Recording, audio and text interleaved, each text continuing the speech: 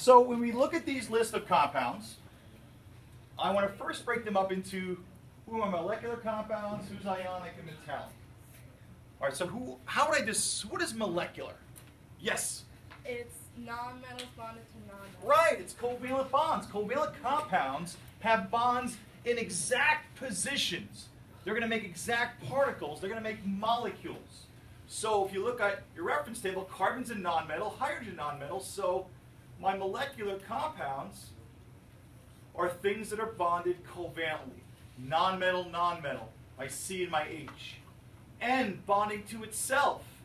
That's a nonmetal bonded to a nonmetal. How about D? How about C? What do you think about C? Titanium. By itself, it's not. How about D?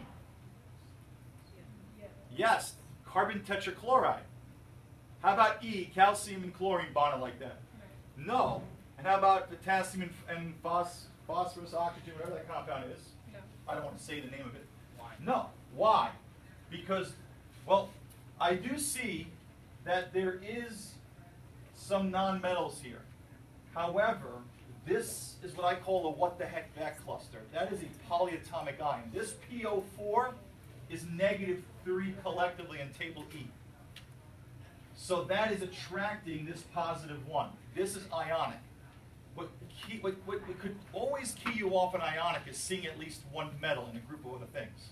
Now, I could give you examples of things that are ionic that don't have metals, and we'll talk about that today when we do some nomenclature. But this is a polyatomic ion. If you see a group of nonmetals clustered, what the heck is that? That's a polyatomic ion.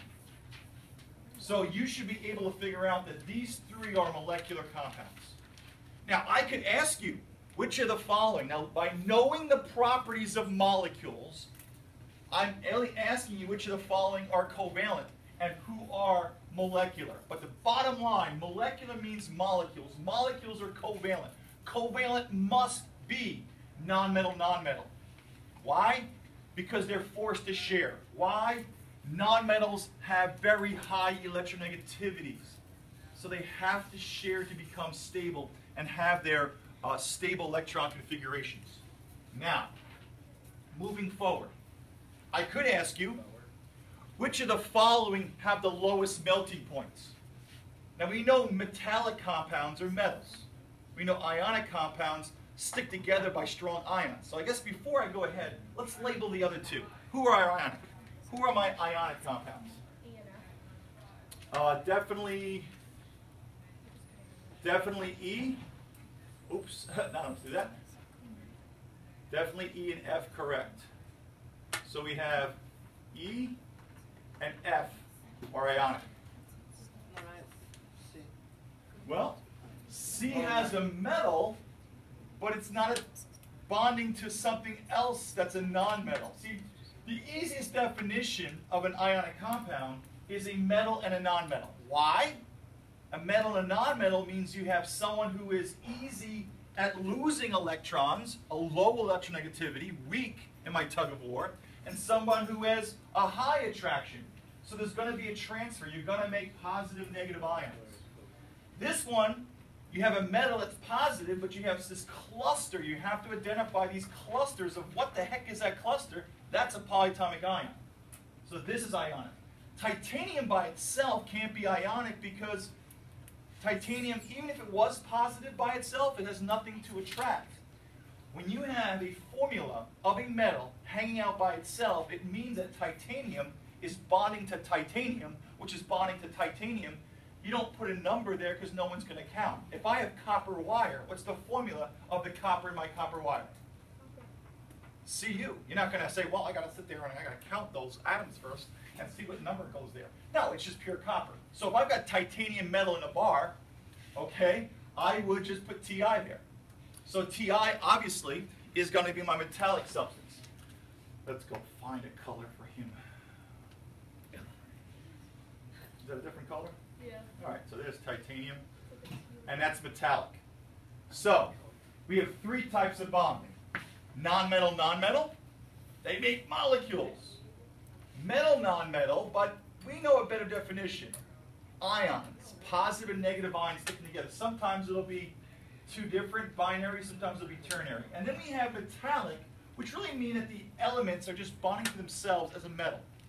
Okay, and here comes some questions. Once you have that broken down, here's some questions I can give you. Of the three types, who has the highest, well, who has the lowest melting point? Yes? The molecular. Absolutely. Now I said to you, molecular compounds, because they're particles, they stick to other particles not as strongly as a positive sticks to a negative, or as metals stick together. Think of, if you don't want to think of those kind of things, think of what you know to be true. What in your environment is made of non-metals, bonded to non-metals? Plastics, leather, butter, margarine. Do they melt at high temperatures? No. Just kidding. Of course not. Okay, plastics especially. Okay, plastics, PVC, these all melt at low temperatures comparatively. What's that? Else melts at 0 degrees Celsius. That's not a high temperature. Ice is a molecular compound, absolutely, yes. Okay, so molecular compounds, comparatively speaking, have the lowest melting point. So I could have said to you, which of the following compounds has the lowest melting point? You would say, oh, I'm looking for molecular compounds. I'm looking for covalent bonds. I picked this color coordination. Okay? I could say to you, which of the following choices has non-polar bonds? Now, as soon as you hear the word polarity, we're only talking about what kind of substance? As soon as you hear the word polarity, can metals be polar? Bonding to metals. Remember, what does polarity mean? Differences, right? Brodsky is one way, and he's another way. Differences. Titanium, titanium, titanium is no differences. Ionic compounds can't be polar. Why? Can you have one side of a crystal have more negatives and positives? They can't move. So we're only talking about unequal sharing of electrons.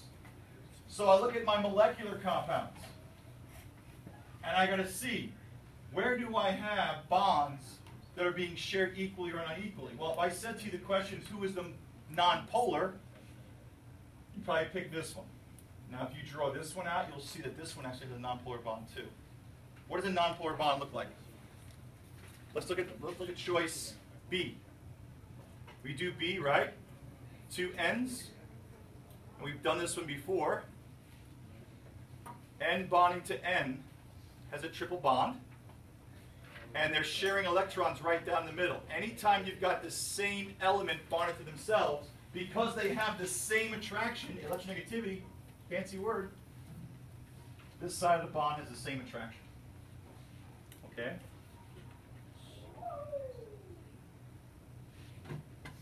Which compounds make crystals? From these three choices, 1, 2, 3. Who makes crystals? Yes. Ionic makes crystals. Someone else makes crystals.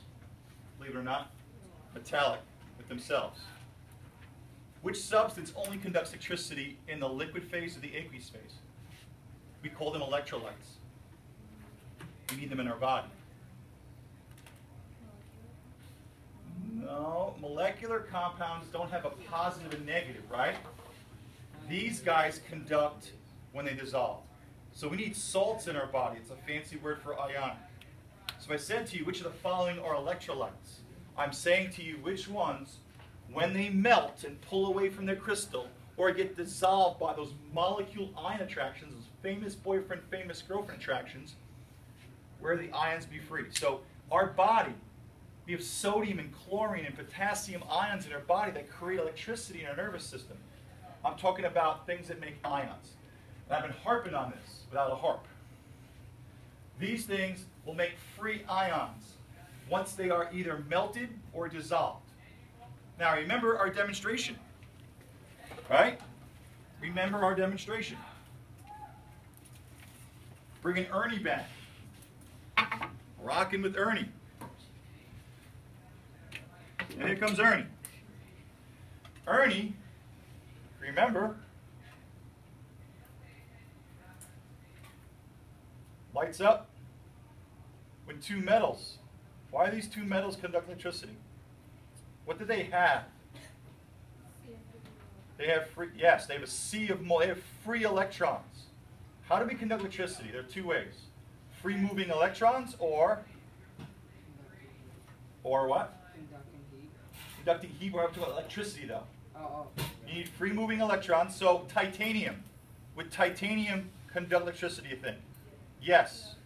And titanium solid will conduct because it has free moving electrons. But what about a salt that's a solid?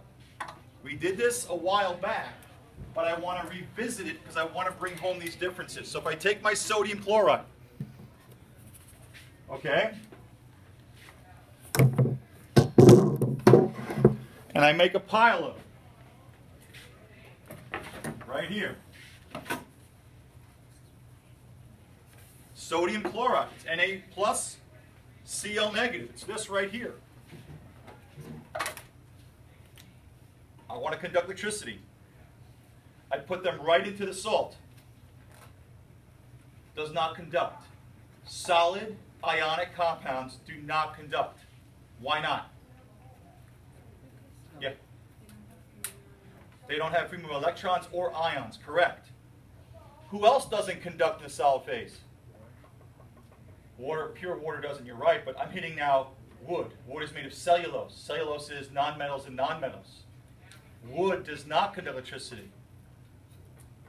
So molecular substances which are covalent do not conduct. Ionic solids do not conduct. The only solids that conduct because of their free-moving electrons are metals. So metallic substances, metals bonded to metals, only conduct in the solid phase. Molecular and ionic do not. But molecular will never conduct because it's never going to have any free electrons. Why? What does covalently bonded substances do with their electrons? Hold on to them too tightly. That's why the rubber around the wire is an insulator. They'll never move. Therefore, electrons can't affect other electrons. But if I take this salt and I put it in some water and I dissolve it, I'm not going to heat it, but if I dissolve it, okay, what's going to happen to Ernie?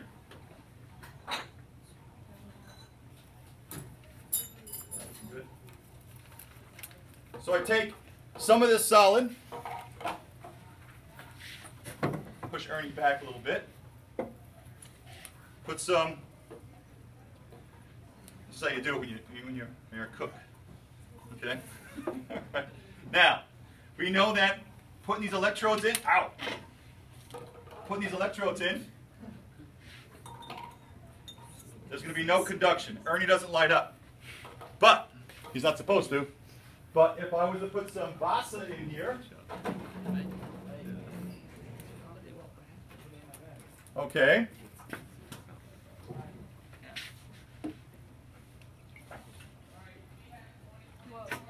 Ernie lights up because now, by the action of the water, remember these electrodes are not touching. Yes, they'll light up if they touch.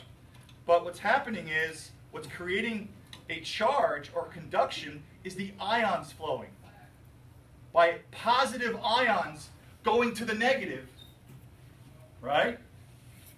You're creating a negative on this side. If all the positive ions move to this side of the beaker, this side now becomes negative, and that's how charge is conducted in a beaker of a solution.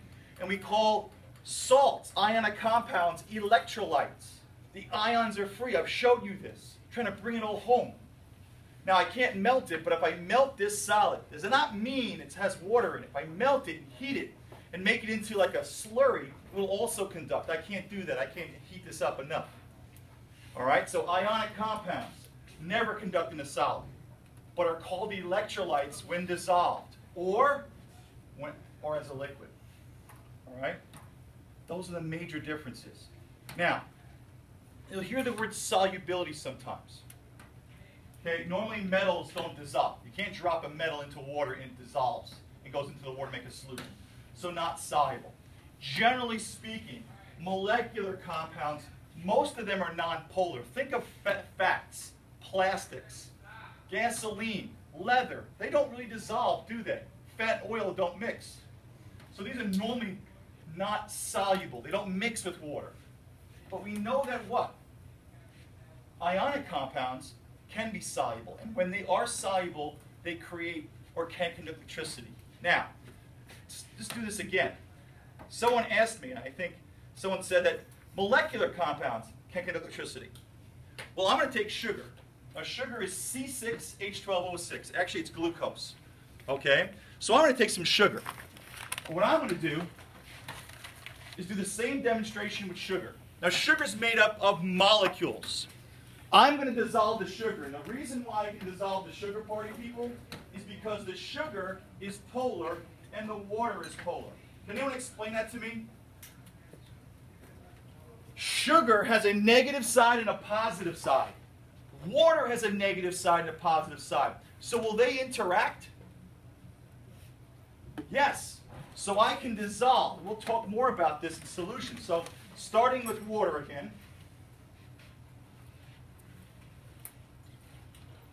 And as Chris said, water with no ions should not conduct. Water itself is made up of nonmetals and nonmetals. So it doesn't conduct. Now, it conducts when they hit. What I'm going to do is add some sugar. Sugar is a molecular substance. It is made up of carbon, hydrogen, and oxygen, all nonmetals. Again, when you cook, you do this. Okay. Now, if I dissolve it,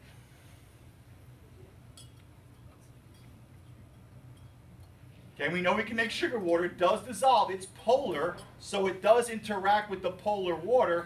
And put this in, I get nothing. Electrolytes are not molecular. Water, although sugar, although it's polar, it's not an ion. It doesn't have free ions. It's going on because the electrodes are touching. So molecular compounds like sugar water or sugar do never, ever conduct. They don't have free ions. They don't have free what? Electrons. Solid ionic compounds never conduct unless they are melted or they're dissolved in water.